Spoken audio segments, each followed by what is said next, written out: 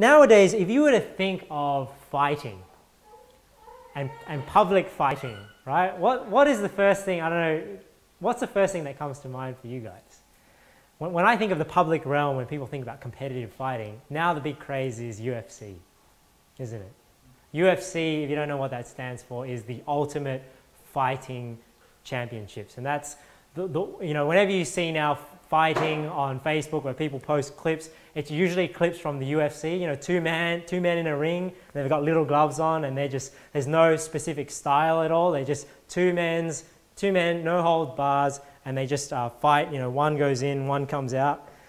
But a lot of people don't know that the UFC, the Ultimate Fighting Championships, actually started with a certain style called Gracie Jiu-Jitsu. How many of you guys knew that? No, okay. So, no fighting fans here, so this will be new to you. I'll sound like an expert, even though I'm not. But the UFC started with one style of fighting, which was called Gracie Jiu-Jitsu, and Jiu-Jitsu is a type of wrestling.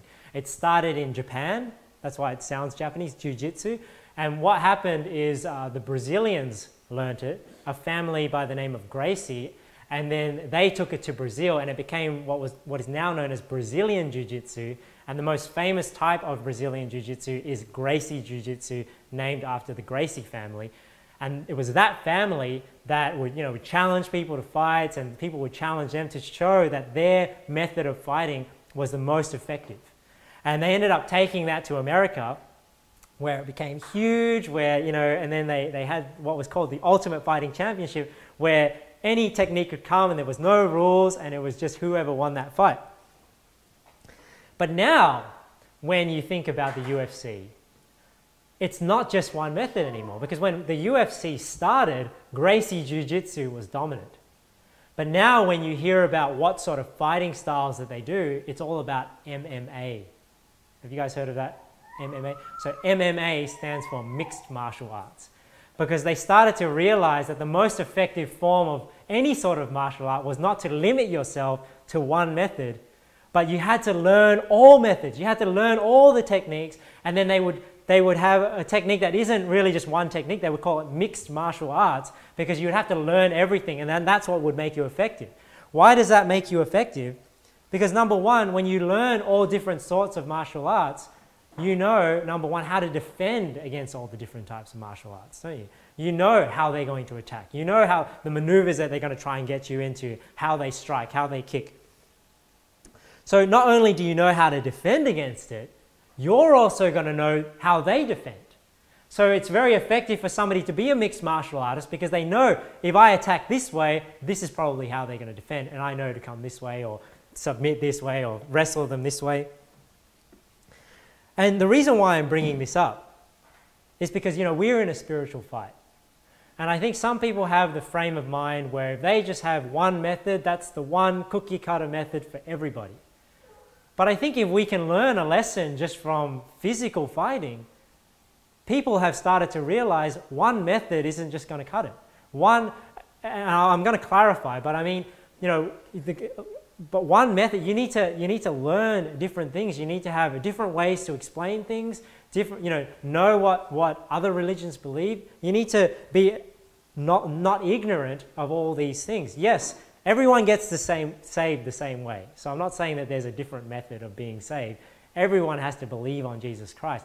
But how we have that conversation, how we address objections, how we explain things, how we approach a Muslim is going to be different to how we approach a Jehovah's Witness, how we approach a Pentecostal, somebody that's been in church, that's familiar with the gospel. We're going to have a different type of conversation. And if we just limit ourselves to one martial art, we're not going to be as effective as we could, right?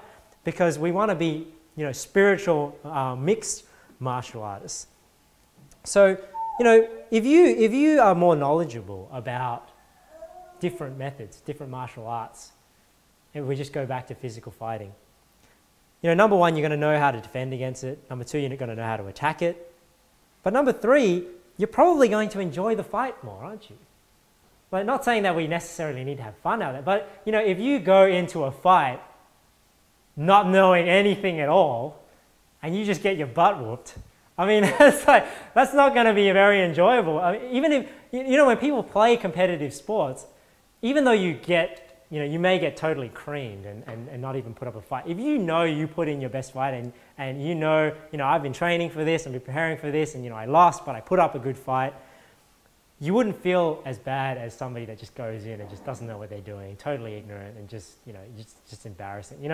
That's why when you watch a ball game and it's very close, you're like, oh, that was a really good game. But when they just get totally smashed, you're like, that wasn't even fun to watch. It was just embarrassing. So, you're probably going to enjoy the fight more if you, are a bit more knowledgeable about things and not so ignorant about other religions that are out there. And also when you talk to the person at the door, you're not going to seem as ignorant, because you do know a bit about it. And that's why it's great when, I talk to somebody out door to door and they do believe something that's different. I want to learn a bit about it, take that opportunity to say, what does that teach? What does that believe? Because maybe I'll run into another person and I already know and I already have sort of formulated an approach to talk to that sort of person the next time I come across it.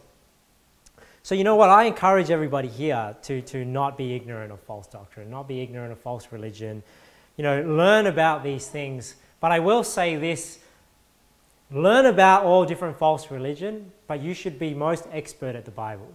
Because some people get a bit imbalanced there, where they just start learning about false doctrine, start learning about false religion, and that's all they're focusing on, to the point where they don't even really know the Bible that well.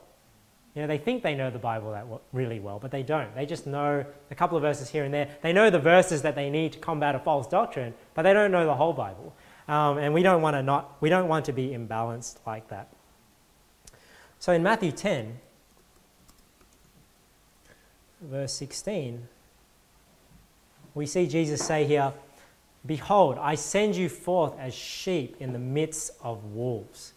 Be therefore wise as serpents and harmless as doves." So Christ is telling the 12 here in Matthew 10 that he wants them to be wise as serpents. So what does that mean to me? I mean, a serpent, if you think the embodiment of a serpent was Satan himself, Satan, a serpent is subtle, aren't they? So they're not overly froward. So when we preach the gospel out there, we shouldn't just be in somebody's face and really forward. We should come across as subtle, and be subtle like a serpent and try and, ease into the conversation, ease into certain things so that it's a bit easier for them to receive. Wise as serpents. So, a serpent is very smart as well, isn't it? Satan is very knowledgeable.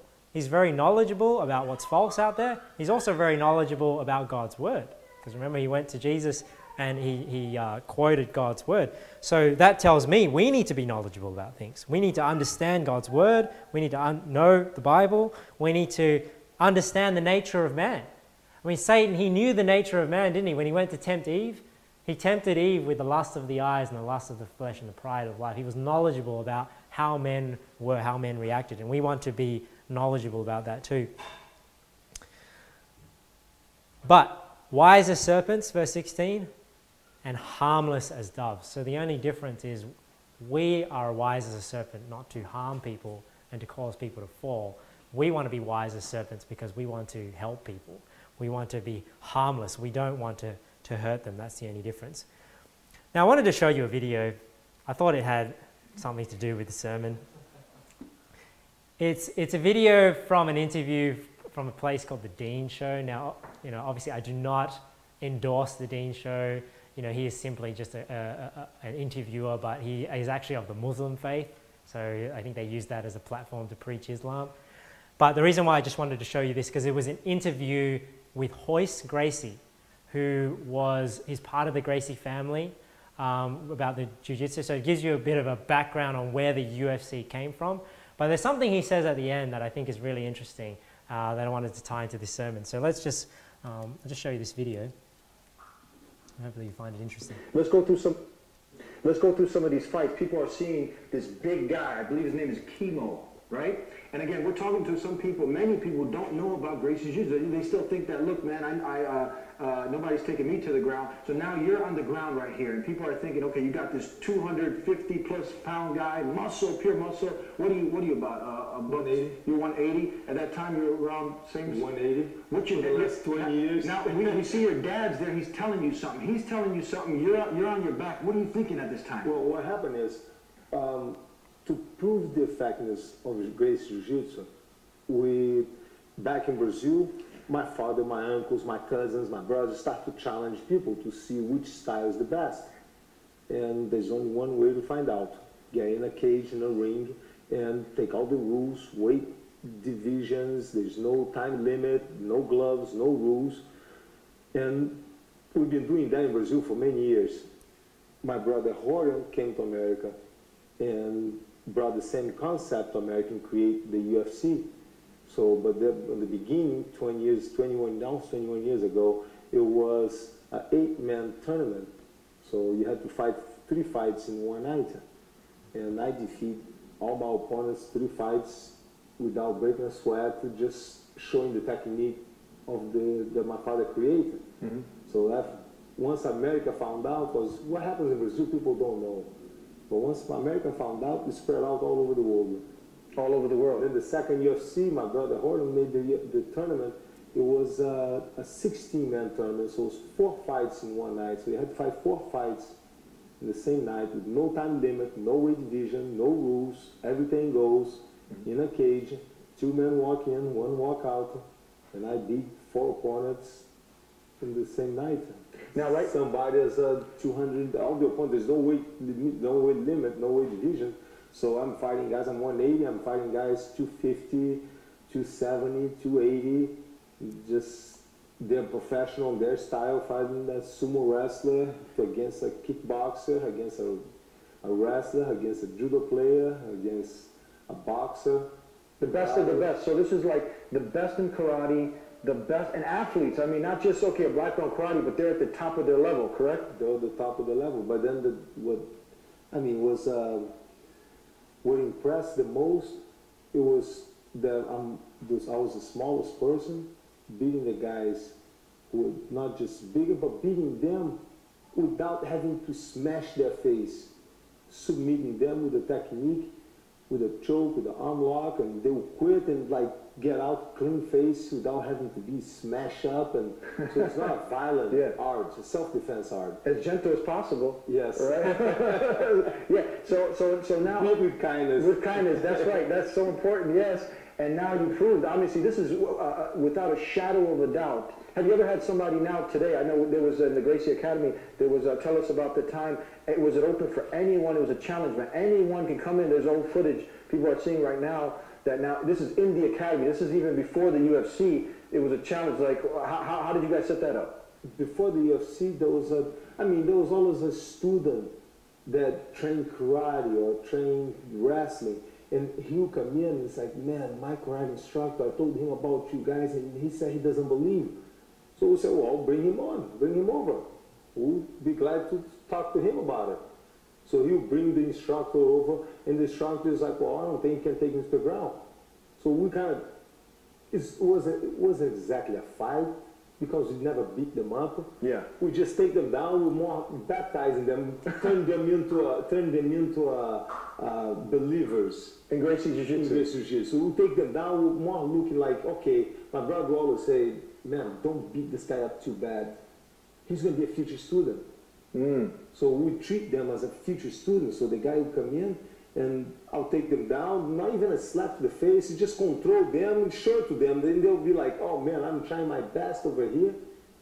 And Royce is doing nothing, just controlling me, taking me to the ground, taking me out of my game. It's embarrassing. Can I learn this? And again, with kindness and gentleness, this is amazing. Anyways, I hope you found that interesting. So, that's why it's interesting when you think about the fight that we're in. I think that this whole MMA, UFC, Jiu-Jitsu analogy really fits, because it's interesting that they found that the most effective form of martial art at the time anyway was this whole wrestling submission technique. And what made it so famous is because Royce Gracie, which was the guy that got interviewed, in the very first 2 UFCs, he was the representative of Gracie Jiu-Jitsu. And they purposely put in somebody that was much smaller than the other opponents to prove its effectiveness. And I sort of feel like that's the same with God's word. You know, when you have the right technique, when you have the right methods, you don't have to be some big name, eloquent speaker. If you've got the truth, you're going to be the most effective. And it turns out that the most effective form of martial art was one that was so like graceful and so gentle. You know, like remember how he was saying, you know, he could end the fight and it wasn't all bloody and it wasn't that they had to be all smashed up like the other, you know, striking arts were. He would just submit them, basically get them to give up, and then the fight would be over. But the last thing, I don't know if you caught that at the end there, and this is the sort of the point I want to springboard into. You know how they said people would come to their academy, right? They would welcome any challenges. And that's what I think we should have that frame of mind too. We welcome any challenge, anybody to challenge the Word of God, because we believe the truth will stand. So people would come into their academy, right, and challenge them. And you notice what he said? He said, my brother would always tell me, always, don't beat this guy up too bad, because one day he's going to be a future student. And I just thought that was interesting that people that fight in the physical realm still have this mentality, hey, you know, we're going to get challenged, but there's a right way to deal with that challenge because we don't want to create an enemy. We want to create a future student. We want that person to go away thinking what's different and then have that open communication and that kindness to be able to come back. So we want to think that way and say, hey, don't beat this guy up too bad in terms of spiritually, because one day they may be a future disciple.